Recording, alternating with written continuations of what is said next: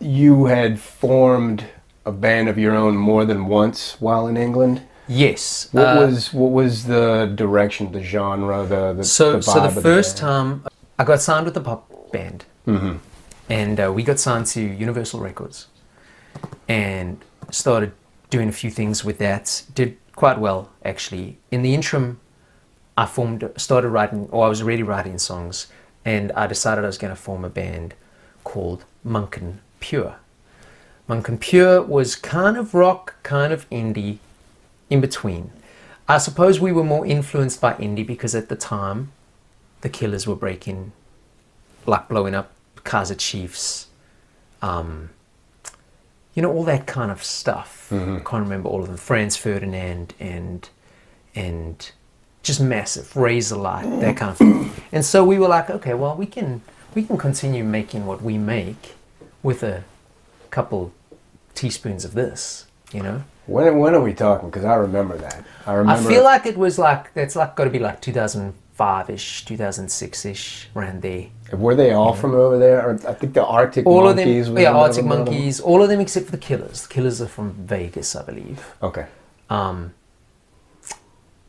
all from over there, all during that time, and it's the genre that you're trying to step into. Yeah. Did you feel like it was an advantage because you were in a hotbed, or did you feel like it was Mission Impossible because you're up against the big guys? Both. Yeah. Both. It felt very empowering because you knew that there was a chance that you had more ways of being discovered. Mm-hmm. But it also became so infiltrated with thousands of bands doing that. Yeah. And so there were positives and negatives to it, you know. Anyway, so that band lasts for a few years. Ironically, the pop band, I mean, coinciding at the same time, lands up falling apart. And they decide that, you know, we're going to take a break. The producer guy I mentioned earlier, he phones. He's like, look, go home for a little while. Take some time off, this and that, this and that. We're going to regroup. So I'm like, okay. So I go back to South Africa. Supposed to only be there for a couple of months. Stayed for a couple of years. Really? Yeah. The band had completely disintegrated. Sure. There was no coming back from it. So he had let us know. I wasn't going to just jump ship. Please don't get me wrong. While I was over there, you know, singer's not coming back. I'm going to go on to the next thing. You're still under contract. But, you know, hang tight. We're going to figure things out. Well, I hung as tight as I could, you know. Sure. But I was also bored. So the Munkinpure band that I'd started, I was like, well, I'm going to just keep it going here.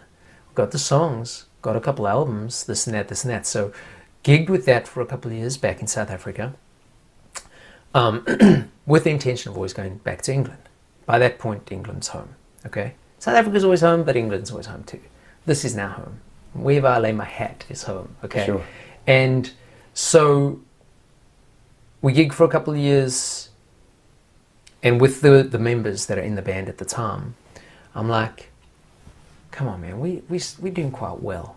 Like, it's time. Why don't we all go to England? I said, we're not going to go there and try and fall apart. That's happened. Well, one guy was actually in Pyramid Tongue with me. But I said, we know better now. Plus, we've got these albums of work. I've lived there. Like, we can book gigs. We can go do our thing, you know. Yeah, cool. We're going to do that. So we plan. We must have planned for about a year, right? We were going to do it different this time. Sure. We didn't have management this time. We were going to go do it all by ourselves. And anyway, I went. The bass player went. The guitarist never went. Always somebody. And yeah, so I mean, look, it's all good, you know. I don't know why he didn't come. Yeah. Basically, communication stopped. It was very strange. It was a very interesting situation. He was the one that was really spearheading the whole thing. You know, he knew that myself and the bass player had gone. Yeah. And he thought this was a great idea. So we just thought, well, cool. So anyway, we got there, And after realizing he wasn't going to show up, we're like, well, we got to do something. So we found another guitarist. And we continued gigging as that band for a couple more years. In England? In England, yeah. So we're now in England full time. Do me a favor. Is it Monk and Pure? Is that what you're saying? All one word, Munkinpure. Yeah, Munkinpure. Yeah, Munkinpure. It's a type of paper, but I spelt it wrong. Oh, okay. It's a type of paper, and I spelt it wrong. So Munkinpure as a word doesn't actually exist, but Munkinpure as an item does. Gotcha. It's a type of quality paper. My dad was a printer, and so I was looking. Okay. I found this thing, and I was like, "That'd be a cool band name." Yeah. So anyway, we gig for a couple of years. Again, that whole thing starts to happen. You're starting to get more people, interested, getting a little bits of radio play on some little stations, and every bit of exposure helps, right? And we sign a management contract. But we weren't fully aware, through fault of our own, that there were certain clauses in this contract that were just terrible for us to sign. Oh, no. And we figured, well, what's the worst that can happen? They blow us up and screw us a bit, but by that point we've blown up. Yeah. Or they don't blow us up and no one makes any money. Some money is still better than no money of no money. That was our outlook, okay? How old are you at that time? Got to be like, let me think. I want to say like 25, 26, 27, around here. Okay. And anyway, so shoot forward without going into every absolute detail. We like they weren't holding up the stuff, okay? They certain things, depending, it's just like any other contract, right? If you say I'm going to do A, B, and C, I have to do D, E, and F. Right. If I'm doing D, E, and F, and you're not doing A, B, and C, at some point we have to come to some kind of mutual understanding that we either aren't going to be with you anymore, or you have to do that, or you have to get rid of us. And they weren't quite willing to void the contract, but they also weren't willing to start picking up their slack. So we were like, well, we're going to break the band up. So 3 albums and an EP in, after working super hard to sort of develop a bit of a following, especially on that live situation. I mean, England's brutal, man. Listen, if you're not doing your thing to the top of your game, at least when we were there, you weren't getting anywhere, okay? And we had finally got to that point, and then we were told that we weren't allowed to book our own gigs anymore, which I always thought was really interesting. They wanted full control. And again, you know, maybe we didn't know. That sounds like a cop-out. We were too naive to question. So we were like, okay, well, if this is an opportunity for us, if that's what they want, we'll do it. And so a couple months go by and we're not gigging. And our following started to dwindle. Sure. And so we realize we got one or two choices. We can either stay on the ship as it continues to just slowly sink. Yeah. We can ask for our release, see what happens. They said no. Or we can break the band up. And then that way we're out of this contract. And that's what we did. Good Lord. And so strategic suicide. And it was tough. It was tough. We broke the band up, and it was super ironic because this leads me more to kind of getting current where we almost are. So I mean, we're talking this happens over periods of years, okay? Sure. And we're on our last gig. We've booked this small, we call them mini tours over there. There's so many counties over there that you can, I suppose if you look at the States, it would be like the equivalent of kind of touring New Orleans, Slidell, Lafayette, Houston, Austin, come back around Arkansas, figure out where you can come back, like you did, like that kind of tour, like these Sure. little mini tours, right? And so we, on the last date of that tour, and I have an industry friend who's coming to the gig, and she brings her partner, and on stage I say, this is our last gig. After this, we cease to exist, you know, and thanks everybody for the years of support. We will be back with something else. We don't know what, we don't know when.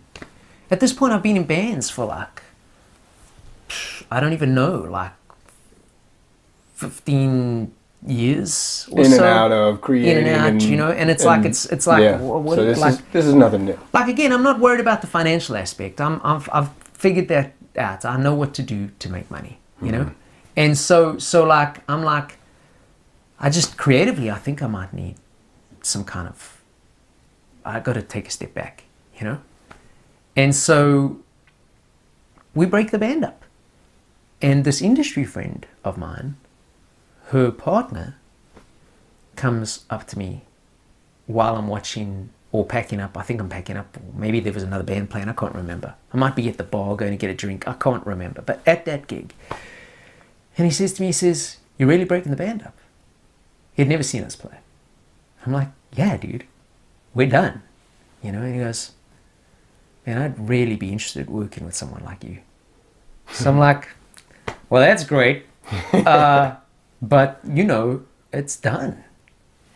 And I give him my number, which is interesting because I typically give my number to musicians. I don't typically give my number out to people I don't really know at gigs. But I happen to give him my number, and he starts phoning me almost daily. "Come on, man, let's get together and talk." And I really like, you know, I respect his partner as an industry person. I held her in very high regard, which automatically made me hold him in a certain regard. But I'm also thinking, like, I don't know anything about this gentleman, you know? Like, I've been on a few of those. yeah. Yeah. But he's phoning me. "Come on, man, let's get together. Let's talk music." Okay. Next day, a couple of days, "Let's go have dinner. I want to talk about the band."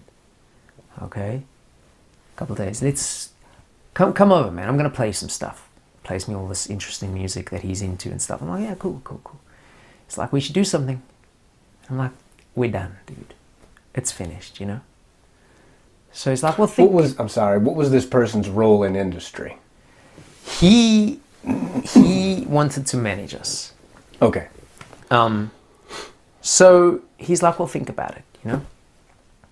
And he was representative of a label, or he was an independent management He was independent, company? but Okay. but heavily involved through his partner. Okay. You know, and very good friends with some very, very famous people, which doesn't mean shit. But from a You knew he was somebody to take serious on that account. the type of guy that Yeah. could pick up the phone with certain people and go, "Listen to my guys," you know. Right. So we started to talk about it, and we kind of were like, "Okay, well, what do we do?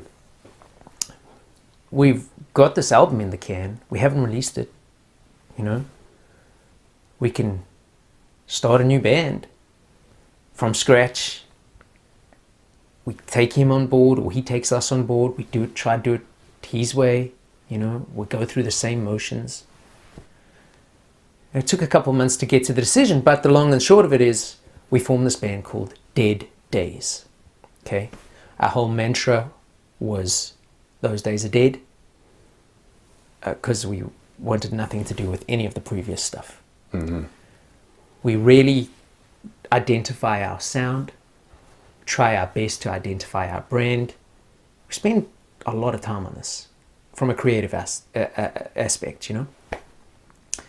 And he comes on board as our manager. Really nice guy. He helps put some financial backing into the band, which is very helpful when you're a young band. Or I don't mean young in terms of age, I mean in terms of how long your band's been together. Sure. You know, he helps pay for merchandise, he helps pay for videos, he helps pay for assets, basically. And we continue to gig for the next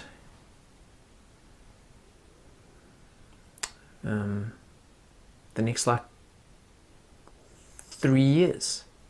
We release a live album, we release a studio album, we release an EP. We're actually in the process of finishing a new studio album. We've been doing it remotely because they're all in England and I'm here. We will finish it. Fantastic band, in my opinion. Sure. I don't mean that sound arrogant, but fantastic band. And yeah, in the interim, I start to look around at my bandmates, who I love dearly. I mean, I was best man at my guitarist's wedding, and my brother played in that band, and a really cool guy named Ian, he was in that band. I love them all, you know. But I started to look around, and certain life things were happening. You know, people were buying houses, people were going through divorces, people were starting new jobs, getting married, those kinds of things. And I was living alone, trying to do the band thing. And I kind of took a step back. I had gone through some personal stuff of my own. And I was like, maybe I need to think a little bit about my actual life. I've spent my whole life thinking about bands. Yeah. Maybe it's time I think about life. And life led me to New Orleans. And this is why I'm here.